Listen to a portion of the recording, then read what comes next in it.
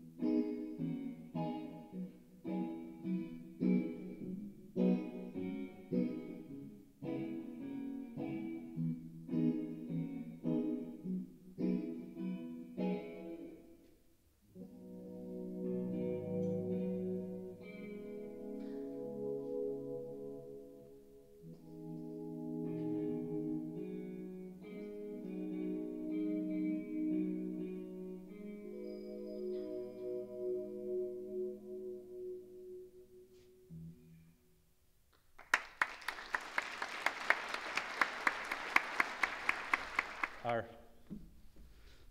two students chose this particular tune because of its connection to our symposium.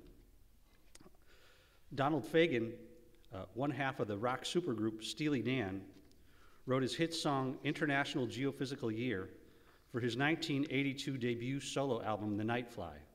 The song, the first track on the A side of the LP, was soon released afterwards as a single and became an international bestseller. In it, Fagen shares a nostalgic vision of his youth, where the technological promise of the future was fuel for his childhood imagination. The song's title refers to a series of highly publicized scientific activities that, according to the National Academy of Sciences, spanned the period of July 1957 through December 1958 and involved coordinated efforts from 67 countries. Technical panels were formed to pursue work in the following areas: aurora and airglow, cosmic rays, geomagnetism, glaciology, gravity, ionospheric physics, longitude and latitude determination, meteorology, oceanography, rocketry, seismology, and solar activity. In addition, a technical panel was set up to attempt to launch an artificial satellite into orbit around the Earth. It is in this context that we hear Fagen reminisce about being 10 years old and dreaming of what a beautiful world it will be. Had our next speaker been at this stage of his career in the 1950s, I feel sure that he would have been involved in the International Geophysical Year, most likely as a scientific representative from New Zealand or Switzerland or Germany, Canada, England, South Africa, Japan, Sweden. You'll hear more on that story in just a moment. But it gives me great pleasure to introduce to you Dr. Olaf Diegel, who comes to us by way of Lund, Sweden. There's more. Where others see obstacles and problems, Dr. Diegel sees the potential for opportunity and growth. Over the past 10 years, he has developed over 60 viable new products, including home health monitoring systems, new and innovative theater lighting, security products, marine products, and a portable 3D printer for concrete designs, amongst many other things. For these works, Dr. Diegel has received an abundance of awards that include 2 gold medals at the 2010 Concours Lepine in Paris, the 2009 New Zealand nomination in the Electronic Health and Environment category at the World Summit Awards, the 2008 Bayer Innovation Awards in the Health and Science category for his work in the area of predictive health monitoring, and in 2006, the New Zealand Engineering Excellence Awards, he won the Innovator of the Year prize. In the spring of 2014, Dr. Diegel accepted a post on the faculty of Lund University's School of Engineering in the Department of Design Sciences. He is a professor of product development and heads the machine design and product development program. Prior to this position, he spent more than a decade serving on the faculty of Massey University in his native New Zealand, where he was twice awarded Lecturer of the Year.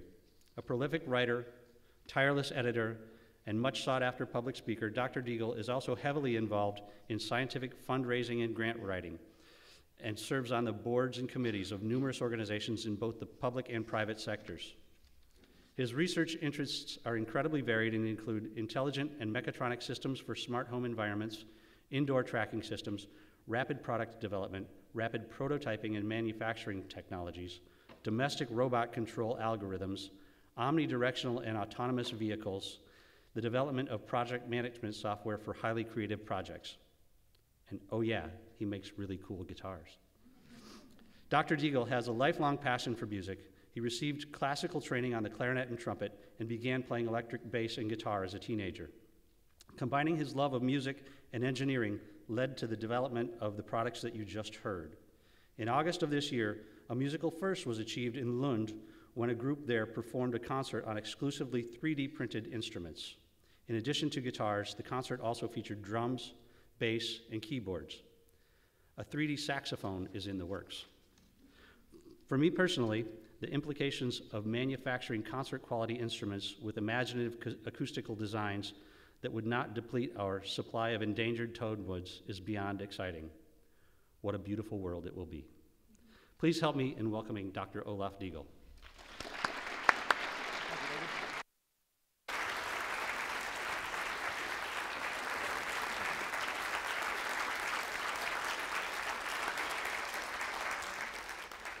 Thank you, and good afternoon all. As David said, thank you very much for the great introduction, and Josh and Gideon for a great little performance there.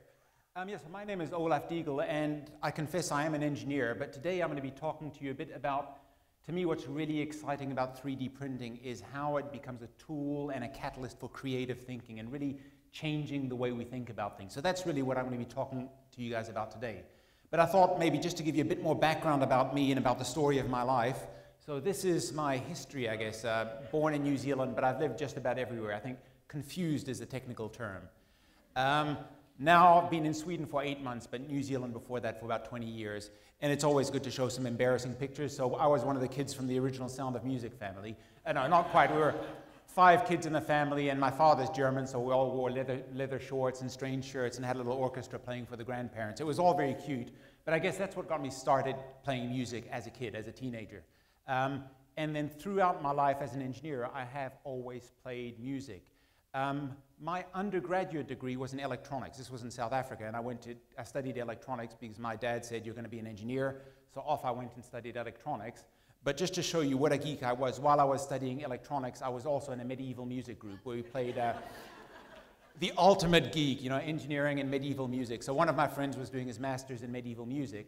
And the interesting thing here is we built all the instruments ourselves. So in my garage, we built all the instruments. And again, that comes back later to the 3D printed guitars. I did a few stints in rock bands as well, but my most recent job was, I was professor of mechatronics and product development. So mechatronics is a combination of electronics, software, and computer engineering. When you think about any product, from your iPhone to your car to a guitar, really they're all a combination of some mechanical, some electronics, some software engineering. So product development really is my background and what I was about. And I confess I'm a relatively new academic. I've been with academia about 12, 13 years. Before that, I was developing products for a whole range of companies. A lot of home health monitoring. I spent many years developing lighting systems for theaters, exactly like this. So both the spotlights and the electronic control systems for theater. I did some software projects along the way.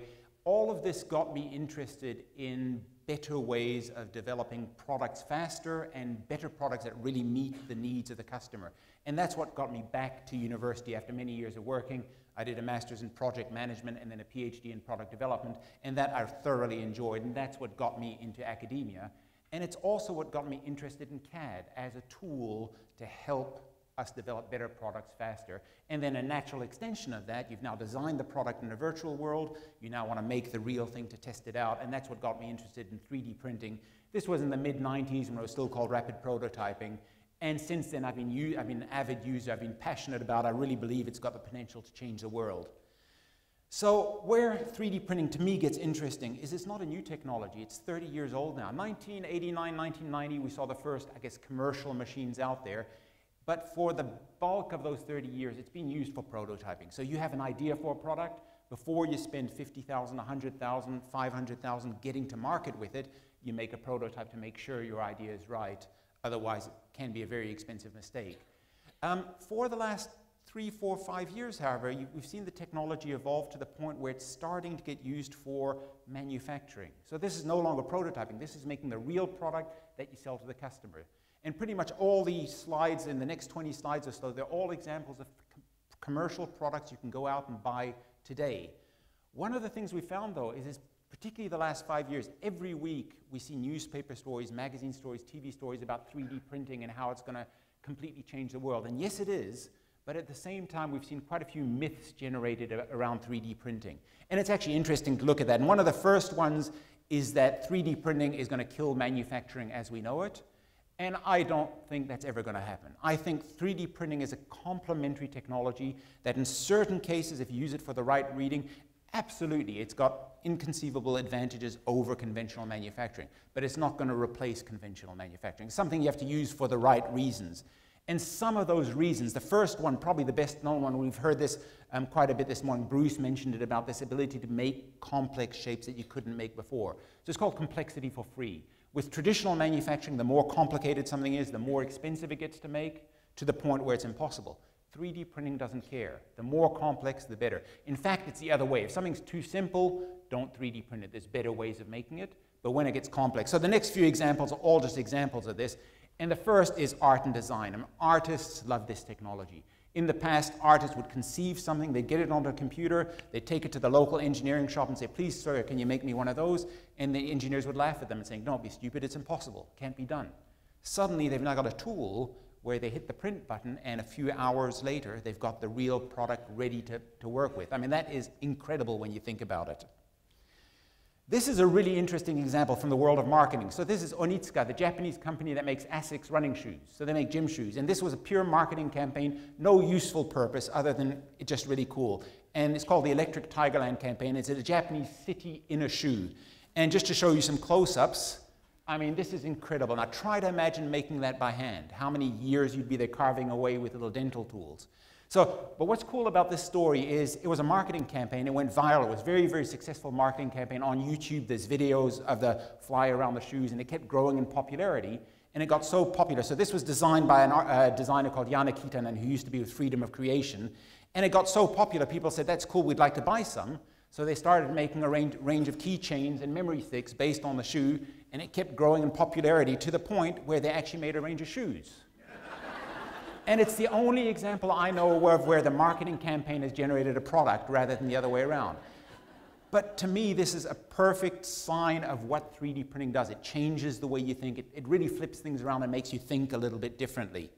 The next example is probably the ultimate student accessory. It's a titanium 3D printed bottle opener. Every student should have one. The point here, so this is the previous complexity for free was, let's call it artistic. It was to do really complicated shapes from an arts point of view.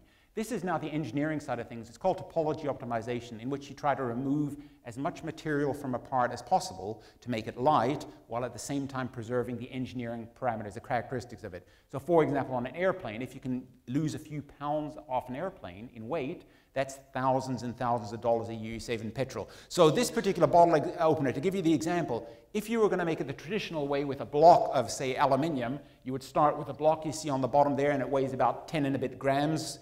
You would then machine away, you'd cut away 40, 50, up to 90% of that to make the part you see in the middle there, which would weigh 4.2 grams, so just over 4 grams. In contrast, what you see on screen there, the topology optimized one weighs less than a gram. Yet it's rated at 300 kilos. So you're now able to make parts that are much, much lighter than before that would be impossible to make any other way because they're just too complex to be cast or molded or what have you. So this is the engineering example of that complexity for free. And to me, this is the big one that we've only just started to exploit, mainly by, I guess, aeronautic and automotive industry. The next big reason to use 3D printing over conventional is what's called mass customization, which means we're making all the products, we're making 1,000 products at the same time, but every product is custom made for you as the user. Perfect example, shoe soles. There are now companies that make shoe soles. Well, they'll scan the bottom of your foot, print you out a shoe sole that fits you perfectly, which means it, great example of that mass customization. Probably the biggest area this is being used in is medical devices. So hearing aids, for example, on the top right, about 96% of the world's inner ear hearing aids today are 3D printed. We don't even know they're 3D printed. We don't care that they're 3D printed. All we care about is we have a product that fits us perfectly. Hip replacements, there's been about 30 or 40,000 hip replacements, 3D printed titanium hip replacements implanted into patients today. And again, you'll notice the outer surface of that hip replacement is porous, so that when you implant it, the bone grows into it. It's called osseointegration, where the bone grows into the hip replacement, which means it's stuck there permanently. With a standard one, you might have to go in for subsequent surgeries for them to tighten it up so it, when it goes a bit loose. So probably medical is the biggest area where we all have different bodies, so it's ideally suited for that whole area of mass customizing product where you'll make a whole range of them. Then, of course, this is a feel-good story from New Zealand. So at Massey University, we had a dog with cancer of the jaw, so we printed him out a titanium jaw replacement. And again, the same very lightweight, porous structure. And within the feel-good part is within 24 hours, the dog was eating again. And that's quite amazing. And I've heard a story about a French surgeon who did the same thing with a woman where they did the entire jaw, and apparently the next day they couldn't shut her up. So, true story. This possibly because of my interest in lighting. I've always loved lighting and lighting products, but this really demonstrates, A, complexity for free. All of these lights are printed as a single piece. They're not assembled afterwards, But in terms of mass customization, the one in the middle is a British artist called Lionel Dean, and it's called a tuber. And on his website, he's written an app where that light is continuously morphing around, adding tubers, twisting around, changing shape. When you see something you like, you say, stop, buy now, and a week later you get a light that nobody else in the world has got the same light. So, you know, it's a nice demonstration of mass customization, and I predict that within the next 3, 4, 5, 10 years, we're going to be starting to see more and more of that, where when we go shopping online, we'll customize our product online, buy it, and this is the kind of application where additive manufacturing or 3D printing will be ideal to use for. And probably the ultimate in mass customization, of course, is printing mini-me's, people. From little wedding cake baubles to Star Wars figurines. About a year and a half ago, 2 years ago, they did the first 3D printed photo booth in Japan, where I think it was about 7 seconds for a full body scan. And now these have proliferated all over the place. Disneyland, you can now go with your kids to Disneyland, scan your kid's face, and get a Cinderella doll with their own face printed on it. Very, very cool. But really, the next slide is a really strange, the extremely strange application of this. So there's a scientist in Brazil called Jorge Lopes who does a lot of work with, essentially with MRI or sonar, ultrasound information for fetuses. So when there's a problem with a fetus, from the ultrasound or the MRI data, he'll print a physical model so the doctor can plan his surgery. So incredibly useful. I mean, this saves lives every year and saves a lot of money. So this is a really good use of this mass customization, but just because I like sort of the creative use of things, the next one is a company in Japan saw what this guy was doing for good surgical reasons and came up with something called the shape of an angel, and they thought there was a market for mothers who'd want to buy a little keychain or cell phone chain with their unborn baby, sort of, you know, the face of your baby. I haven't followed the story to see if it was going to be a business success. I suspect not, but it is creative. You know, from a creative use of the technology, this is incredible. You know, people doing things really differently because of the technology. Now we get into slightly harder to understand, the ability to print complete products. Now what we mean by this is both moving parts, and I'll show you a video in a few minutes of a product with moving parts, but also the ability to take a product that traditionally would have been made out of 10, 15, 100 parts, consolidate a lot of those simple parts into one much more complex part and print it in one piece. So 2 examples of that. The first one is a UAV, so an unmanned aerial vehicle. So it's basically, think of it as a model plane. And for anybody who's built a model plane, typically you're talking several hundred components, or on a UAV like this, it could be up to 1,000 components. Here, the entire airplane is printed in 4 components. You see the 2 wings, the fuselage, and the nose cone, and that's it. So the little flaps, the ailerons that allow the plane to go up and down, are printed as an integral part of the wing. No assembly required. So you get to the airfield, you slide in the electronics. The electronics are not 3D printed. They're done the conventional way today, but there are people working on that. In a few years, we will be able to print the electronics. So you slide in your electronic assembly, clip on the wings, put on the nose cone, and you're ready to fly. I mean, that is incredible when you think about it. And you see the wings on the top there, they're very, very thin, 0.6 millimeter skin around the outside with scaffolding on the inside to make them very rigid, but very light at the same time. This one's another UAV, so unmanned aerial vehicle related one. This is one we did in New Zealand for the New Zealand Navy. And on the model plane you saw earlier, they have something called a pitot tube underneath, which is a tube to measure air speed. It looks at pressure differentials to look at how fast the airplane is going. In this case, the original piece was made out of 32 different components brazed together to make a working assembly. Our first redesign for them, which is the one in the middle there, we did as a single component, and it worked. Single component printed in nylon, and it worked perfectly. One thing we didn't know about is when these airplanes land, they land on the beach on the sand, and the front of the tube gets filled up with sand, and that became a problem because it became difficult to empty out the sand. So the final design, which they're now using in production, is the one you see down in the bottom there, the bottom right, made out of 2 components. And the only reason for the 2 components is so you can take off the front cone so you can empty out the sand when it gets full. But it's a really nice example. Think about it, going from 32 components down to 2 components. The saving in time and assembly labor, and increase in reliability. It's incredible the advantage you get out of that. So those first 3 examples, complexity for free, mass customization, being able to print working assemblies, are what I would call engineering advantage. Now we get to the softer side, which to me are probably the more important ones. And this first one is the ability to be able to try an idea out at no risk. So if you have an idea for a product, it's going to cost you typically many tens of thousands, up to many hundreds of thousands of dollars to get your idea into a prototype that you can try to test to make sure it's a good idea. 3D printing removes that. You can now go to market with your idea without having to mortgage your house. So a couple of examples for that. And the first one is actually one of my students. So I hesitate to call it a business. Maybe it's a micro business. So this is Jenna McGill, one of our students in Auckland, and this was a graduate student. She's a cyclist, a mountain cyclist who goes around the world for Red Bull doing crazy things on mountain bikes. And one of the problems she travels around the world with a mountain bike in a cardboard box, which is too big to really handle around the airport. It's too big to put on a trolley because it won't go through doors. So very simple idea. She said, no problem, I'll print out a set of clip-on wheels that you can clip onto, well, any box. And it works, and she now uses this to go around the world. Other people in the team saw that and said, that's fantastic, can we buy some? And of course, she started selling them. So to date, she's sold about 60 or 70 sets of these.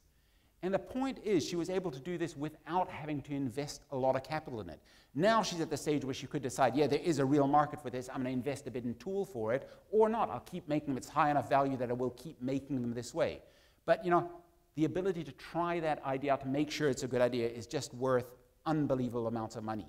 This one's probably a slightly less politically correct example, though maybe in Texas it might be fine. Rifle suppressors. So this is a titanium rifle suppressor printed inside the rifle suppressor. There's some baffles and cavities and porous areas to absorb the gas. That lowers the decibels down to below what's needed for hearing protection. And these are now being made for the New Zealand Defence Force, and also they're now sort of selling to the Canadian Army.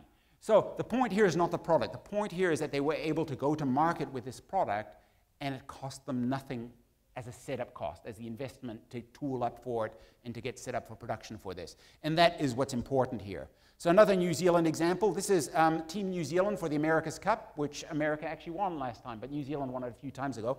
What we're interested in this case is every sailor, either on their jacket or on their belt, has got a 3D printed titanium knife. And again, so if they fall overboard and they're wrapped up in ropes, they can cut themselves free. So this is a 3D printed knife, printed in titanium. Again, very lightweight, mesh structures to make it up, to remove as much weight as possible. Incredibly effective, hardened, it's almost unbreakable. And again, no investment. So Victory Knives was able to take a new product to market. Since then, they've got several other knives they've taken to market with no major investment at all, other than the time to design them.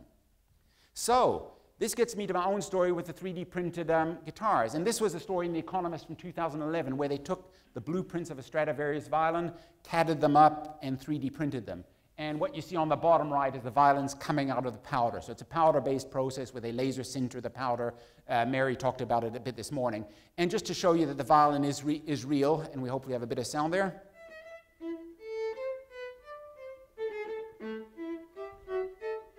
And in this case, the entire violin, except for the arch and the bridge, is printed all as a single piece. The neck, the body, all printed in one piece. On the tuning pegs are separate, of course. And the professionals who play it say it sounds like a violin. It's a bit heavier than a violin, but it does sound like a violin. Now, what you've got to remember is here they did it to show it could be done. They didn't do it to design the ultimate violin. And really, if you wanted to do a good 3D printed violin, you need to redesign for the materials, for the manufacturing process. Then potentially you could get a violin that sounds, well, if it's possible, better than a Stradivarius. It's all very subjective, of course, but redesigning for the process. So I saw this story in 2011, and I've been watching the technology get better and better over the years. And I thought, well, I wonder if it's possible to make a 3D printed electric guitar. And we're talking not about a prototype of a guitar, but the real guitar that is, you know, that you can play forever. And I was in South Africa at my parents' place on holiday, and I was bored, so I designed my first one, got back to New Zealand and printed it. And basically, I've now got a range of about a dozen different guitars. I've sold 48 of them, so it's a micro business. It's a very, I mean, I wouldn't even call it, it's a hobby business, something I do on the side. The very first one I did was a spider version of the pink one on the top right there. And the reason it's that shape is not because it's the most beautiful shape in the world, but that's the biggest I could fit in the printer I had in New Zealand. From there, I designed, the first one I actually designed was the one on the top left, the Atom. So once I designed the first one, the triangular one, I blogged about it and said, look, here's something cool I've done, what do you think? People started to respond and say, that's fantastic, can we buy one? So I scratched my head and said, ooh, what do I do now? All right, I'll sell you one. And I sold one, then two, then five, and it sort of grew from there. And I've, like I said, now sold 48 of them. And I've got about a dozen different designs. I think the American one is in the gallery, I think, and the one on the bottom right, the steampunk, this is one of the more interesting ones, so we have a little video clip showing this one. And the entire body with all the gears all move. Now remember, we talked about working assemblies. This is the example. This entire body is printed in one piece with all the gears, the pistons all in it, all as a single moving component. And that is pretty mind-boggling when you think. It hurts the brain a bit to think about it. But again, these guitars are a good example. They have mass customization because every guitar I make is custom made for the musician. From the very simple thing of writing their name on the back of it, I've offered people to scan their faces and put their faces in the guitar. Nobody's gone for that yet, but it could happen. Yeah, and being able to print complete working assemblies. So I printed my first one on my baby printer that I had in New Zealand. Then 3D Systems, one of the big manufacturers of printers, said, that's cool, we'd like to help you go with some of the bigger ones. So they started printing the bigger ones. And it sort of grew from there. From there, they challenged me to say, well, we want to do a full 3D printed orchestra.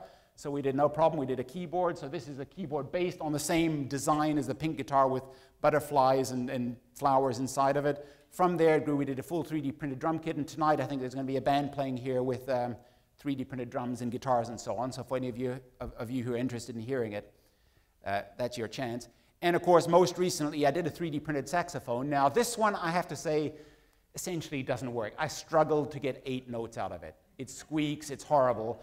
But for a first try, I was amazed that I could actually get even 1 note out of it. And I think the next version will work perfectly.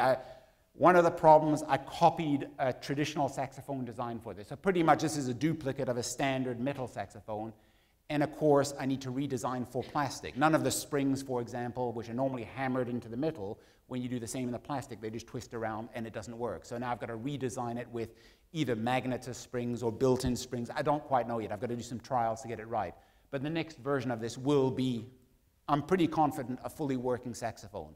So yeah, coming soon. Now we go into the crazier area, which is similar to the previous area, but it's about encouraging creativity and innovation. And to me, this is probably the most powerful thing about 3D printers, the ability to stimulate our creativity. And one of the things I really like about 3D printers is children instantly understand the potential of a 3D printer. They see a 3D printer, they get it. They may not get the engineering of how it works, but they get what they can do with it. And they start to explore, much more so than adults. And it's actually amazing to see, over the last 5 years, we're starting to see kids going back into making. We're probably over the last 15 years, they've been going more and more into the digital world of video games and so on. This is now to a small extent starting to bring some of that back. So some nice examples of encouraging innovation. This was an American eagle that lost its beak. So somebody said, no problem, let's print them out a new one. And that's what they did. They catted it up, printed it out, glued it on, literally glued it on with epoxy resin, and they gave the eagle a new lease on life. So don't get me wrong, this is not impossible to do the traditional way. You could take a block of a bone, carve it out by hand, but it's too hard, so we don't do it. Where suddenly we've got these tools that remove that obstacle of making, of manufacturing, and that's where they're powerful. There's now a Kickstarter campaign where they're trying to raise the funds to do the same thing for a toucan, one of the birds with the huge beaks, trying to do the same thing. But really nice example of creative use of the technology. The next one's even a little bit stranger. This is Miles Lightwood in San Francisco, who did something called Project Shelter. So habitats for hermit crabs. And as I said, it's weird, but it's interesting. Apparently, when hermit crabs lose their shell, they'll move into any available container, and you see one on the bottom left there in a Coke bottle cap. And now there's a maker movement. So all these desktop printers have proliferated around the world, and there's about 600 different manufacturers of these. So a lot of what used to be called geeks are now called makers, and they have these machines and they make useful stuff with them.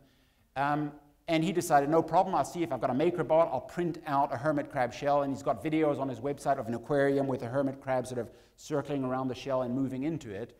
And as I understand it, he's now got the San Francisco maker community that when their machines have got downtime, they print hermit crab shells and throw them to the harbor. I'm exaggerating a little bit here, but and create habitats for hermit crabs. And you think of the environmental impact of throwing all this plastic into the harbor, I'm not entirely sure about, but the point here is creative use of technology. And this is a technology, because it breaks the barriers of making stuff, really opens up that, the creative barrier that's been in the past. Again, from Japan, this was Valentine's Day, not this last one, the year before, and they had a Valentine's Day chocolate printing promotion where you bought a box of chocolates for your boyfriend or girlfriend, and there was your head printed in chocolate sticking out of them. So yeah, I think that's a very, very cool. I don't think whether you'd be frightened to death when you open the box, but still, and the MIT Media Lab Eat Your Face machine. So chocolate printers, there's now quite a few of them. Some are available on Kickstarter. You can buy them commercially. Chocolate that'll print in sugar or chocolates and various other materials like that. But yeah, like I said, very creative use. So this one's a fairly recent. This is about 6 months ago. They did a 3D printed car at one of the big car shows, the IMTS. While people were watching, they printed out a working car. This is not the first car. There have been several other cars printed before that. There's the Irby up in Canada, was printed about 5 or 6 years ago. But this was a really nice example of using one of those large FDM printers like we have in the lobby to print a car. So this is not the one I actually wanted to show you. This was just to introduce the next one, which is another crazy example from New Zealand. So this is a guy in New Zealand called Ivan Sench, and he decided he had a little 3D printer, and he decided, what shall I do with it? I know, I'll build myself a car. And this, I have to say, has got to be the most stupid way of building a car I've ever seen. But what's cool is the creative use of the technology, saying, I'll do it anyway. And he's done it. And he claims it's going to be a drivable Aston Martin DB4 when he's finished. Let's wait and see, and see what happens with it. But again, I repeat, the point is here, what can we do with this technology that we wouldn't have done otherwise? And this is a really, really nice example of that. Marcus Kaiser, well-known artist, now doing the Solar Sinter project, where he goes out into the Sahara and uses basically a big Fresnel lens to focus the sun onto the sand, to melt the sand, moves it around exactly the same as a laser sintering system would, and he builds sculptures, glass vitrified sand sculptures out of glass. I mean, that is an incredibly creative use of the technology again. And there's some very good videos on his website where he spends 3 days in one of those silver tents in the desert while he's making his art. Very, very impressive use. And again, think about it. 0 energy cost, almost. 0 material cost. So, very, very interesting application there. This is one from the UK, and this is one that I think serves no useful purpose, but it's just a cool example of the use of the technology. So somebody had the corner of their stair missing, and they decided, no problem, I've got a 3D printer. I'll print myself out a new Lego replacement corner. So they catted it up, printed it out, painted, glued it back in, and I think that is incredibly cool. If I walked past and saw that, I would be impressed. I would say, that is creative. Like I said, not very useful, but very, very creative use of the technology. And of course, more recent one, and we see one of those in the lobby outside, so this is the Enabling the Future hand. It actually started by a South African guy called Richard Van As, who was an amateur carpenter, and he lost 2 fingers in a carpentry accident. So he teamed up with an American called Ivan Owen, and they did what's called the robo hand. Well, they first printed him out a prosthetic to replace his 2 fingers, but from there that grew into a project to develop low-cost prosthetics for developing countries.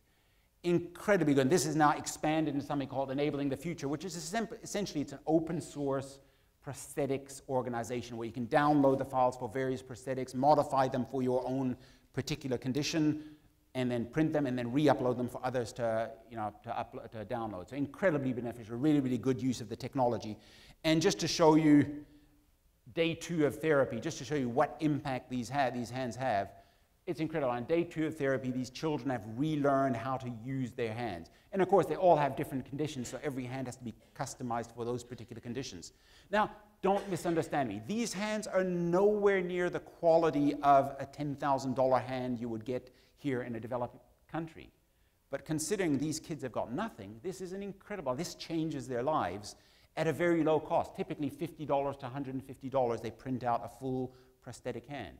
So from that point of view, the technology is absolutely incredible. And this is possibly, to me, one of the best social use, good use of the technology that I've ever seen. So that brings us to the last sort of big advantage, which is on-demand manufacturing. Now, to me, this is something that has not happened yet, but will be happening over the next few years. So the idea is, instead of your garage having a back room full of spare parts, they'll print the parts as and when they need them. The American military is putting huge money into this so that when they go into another country, instead of having shiploads and truckloads of spare parts, they'll bring a couple of 3D printers and they'll download their files from the net and print their parts out as they need them. NASA now has 3D printers on the space station doing the same thing with the idea of being able to print replacement parts.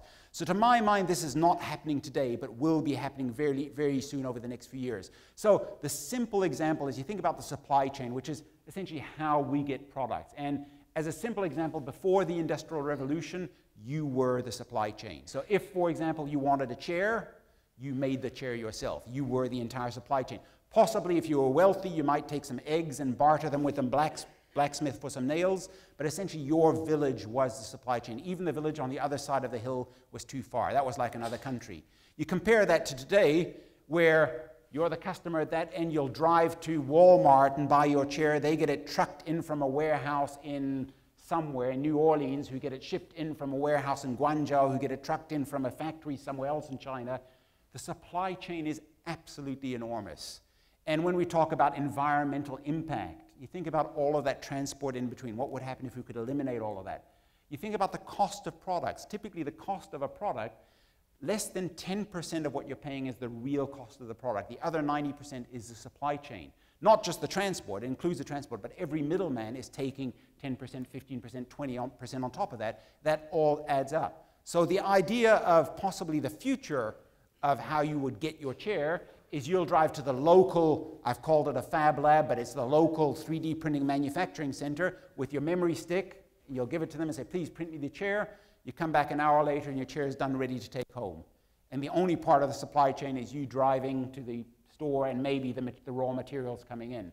And there are some people predicting that in the near future, we'll go back to the pre-industrial revolution days where everybody will have a 3D printer at home, and when you need your chair, you'll print it yourself.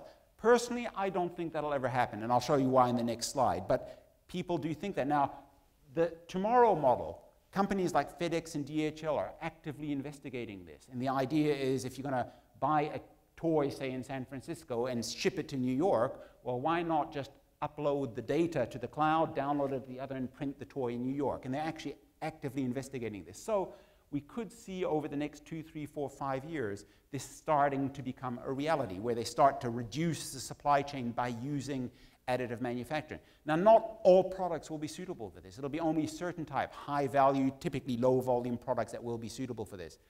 But this leads us to sort of one of the other myths, is that every home will have a 3D printer. And in a way, I completely agree. I predict that within the next 5 years, every home will have a 3D printer.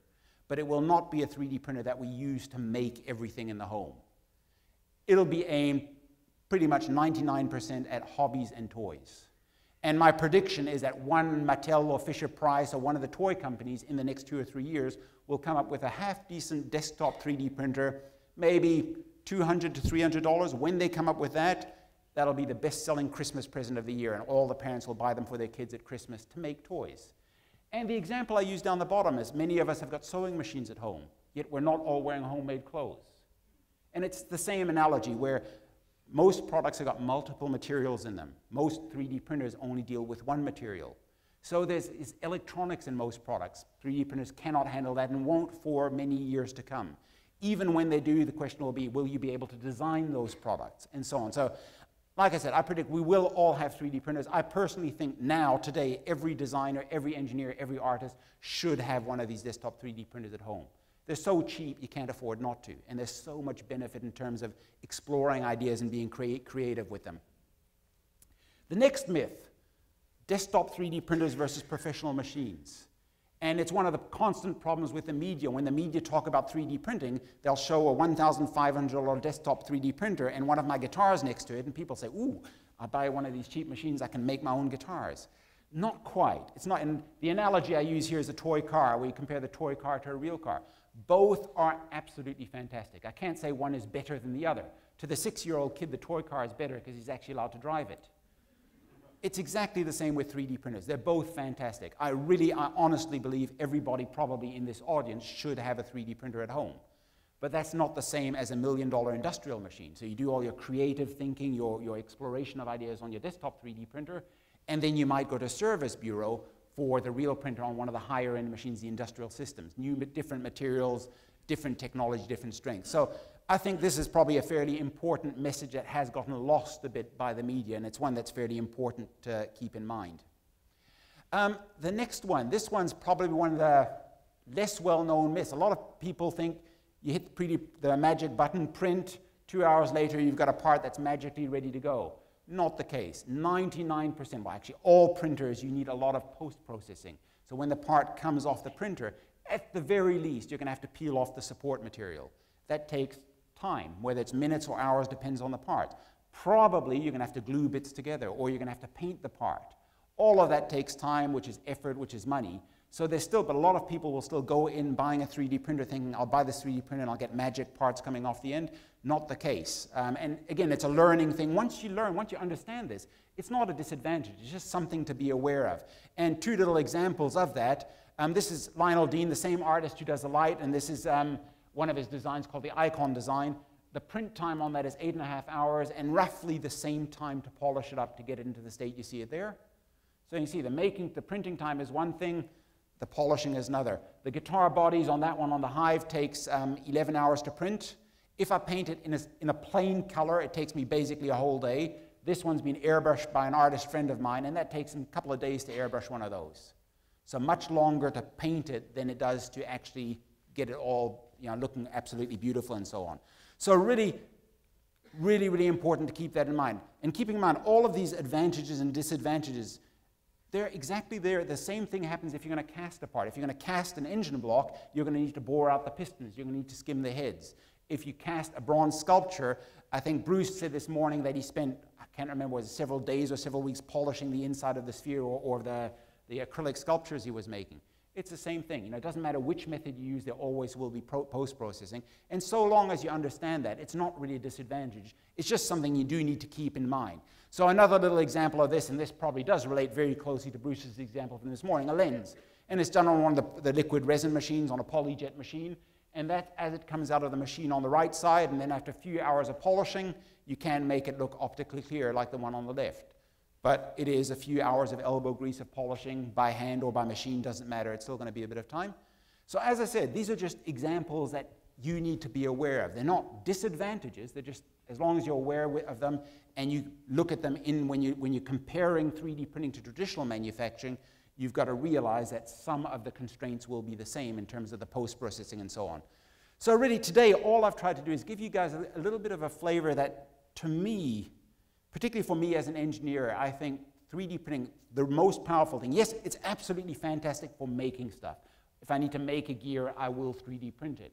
But the real power to me is in unleashing that creative potential that traditionally I think manufacturing, how stuff is made up to date, has been a barrier to us really exploring that creative the creative thinking side of things. And to me, that's probably, in my mind, the biggest advantage that 3D printing gives us over conventional technologies. So really, I'll leave you with the thought that, probably not a myth, and really the only way to learn about 3D printing is to try it. We heard Anthony talking about bioprinting. We can print in ceramics, metals, all sorts of different materials, but you've got to experiment, you've got to try, and probably you've got to learn some flavor of CAD. It doesn't matter which one it is, but all of these do originate from a digital model. So that's, one of the things one of the requirements there is that you do have to learn a little bit about CAD. So thank you very much. Thank you for listening, and happy to take any questions or thoughts from you guys. Thank you. Thank you, Olaf. You ready for a few questions? Yeah, absolutely. The microphone in the aisle in the right places.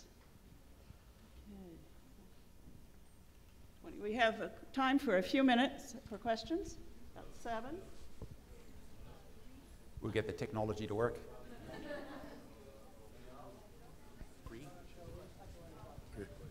Hello? There we go.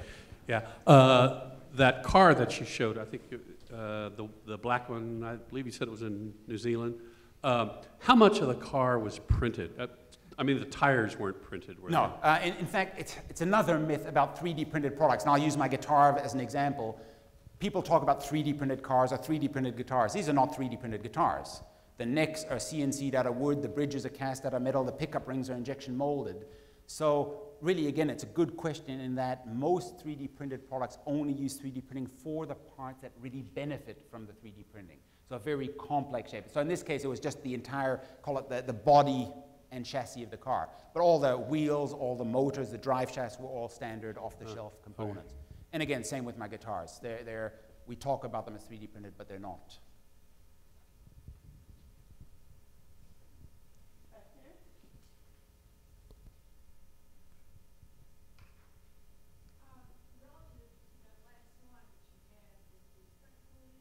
Yes?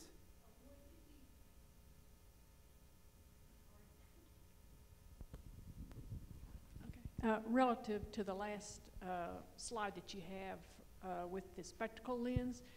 I'm thinking of lenses now for eyeglasses that are $500 to $1,000 for a prescription. Would a person eventually be able to have their own prescription and print their own lenses? Ooh, eventually, yes. There's a catch-22. First, the quality, there's a Belgian company called Lux XL that is now able to print optically clear lenses. So the clarity is no problem. The catch-22 today is the price of the materials. And to me, it's one of the challenges that the industry faces. The industry is all talking about rapid manufacturing, but the prices for the material are still very much at the rapid prototyping price. When you're prototyping, you don't really care that much about them. Well, you do care, but you can go a lot higher on the material prices. But yeah, I would predict absolutely, yes, within, you know, who knows, 5 years, 10 years, you will be able to print prescription glasses on a 3D printer. It'll be a specialized printer. It won't be the desktop 3D printers you have at home. It'll be a specialized machine. But yes, they're already doing sort of LED arrays for car lights, for example, that way. So yes, eventually, yes. You talk about you talk about the daily 3D printer that would be on a desktop. Do you think the programming required to make it create something would stop this from being used by everyone? Because it sounds like that might be expensive or a lot of education on how to use it. I think probably that the CAD industry in general could learn an enormous amount from the gaming industry. Because a lot of the gaming software, you're doing incredibly advanced CAD. I mean, on my laptop, I've got a game called Spore Creature Creator where you design dinosaurs and you pull and stretch. And a 5-year-old can design an incredibly complex CAD dinosaur with proper kinematics where it moves the right way. He doesn't even know he's doing CAD. Yet if you're running SolidWorks or Creo or whatever software you're using, you need a whole learning curve to get there. So to my mind, some of the industrial CAD packages need to learn some of this intuitive interfacing where you learn how to CAD something. And, you know, I mean, for example, if you're designing, say, a cell phone, you could have things like the battery and the LCD are fixed because you can't do those, but the rest could just be pull and stretch to get it to fit your hand, for example. So yeah, I think the learning, I mean, can you imagine your grandmother trying to run a CAD package to design a new knob for her oven? It's not going to happen. So yeah, we need something there. And I think in this case, the hardware is ahead of the software. The hardware is nowhere near where it needs to be, but it's probably ahead of the software in terms of ease of use and intuitiveness. Did you actually produce a 3D printer of your own? Quite a few of them. So the one we've done is for all the MakerBot clones out there. We've done one that runs off pellets. So we can throw rubber pellets in it for. So instead of filament, we put in regular injection molding pellets, which means cost-wise, it's now the same price to run as injection molded, so 1/10 of the price roughly. And mostly we use it for doing rubber insoles. We're just now in the process of building a concrete printer, which will print in concrete. But pretty much everything we've done has been, actually we've done one plaster powder printer where we've built our own as well. But mostly it's been FDM technology, and we've done one plaster one. And we're now building a hybrid one that'll be powder, inkjet binder, and laser sintering all in the same machine. So I don't know what we're going to do with it yet, but we're going to try some experiments. No, they're just hobby. The printhead is open source. So if you want the designs for that, we'll send you the designs. You can make your own and put it on your 3D printer and print in. That means you can print in any plastic, basically. So long as it doesn't shrink too much. Because if it shrinks too much, it'll, yeah. One last question. Can you tell me what range of materials 3D printers can accept, and do you need a different printer for each type of material? The short answer is yes. Unfortunately, so there's not enough of a range.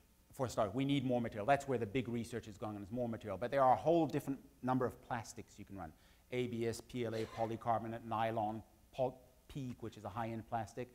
So polymers fairly well equipped. Metals, you can do aluminum, titanium. So that's gold and titanium printed ring, stainless steel. You can do a number of ceramics, but not enough of them. But the problem is the metal printer will do all the metals at the same time. The plastic ones, you've got different technology. The powder-based one, the resin-based one, and the solid, the filament-based ones. So yeah, and in a perfect lab, you need one of each machine because each technology's got advantages and disadvantages depending on what it is you're trying to do. So it makes for an expensive lab because you need a whole bunch of kit to make it work right. But yeah, definitely there's a shortage of material and we need more chemists and material scientists working on that, I think. Thank you, Olaf. Let's give him a good hand. Thank you.